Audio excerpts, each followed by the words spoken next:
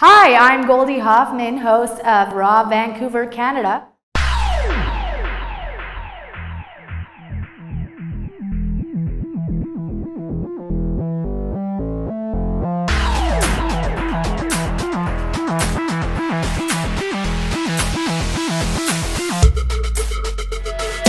Hi, my name is Eduardo Villanueva and I'm a photographer.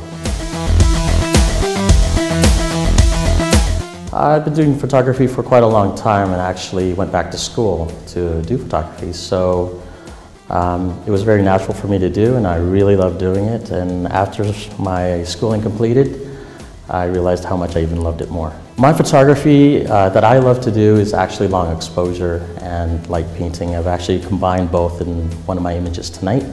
I think the process that I get to and then the end result is extremely satisfying, and that's why I love doing it.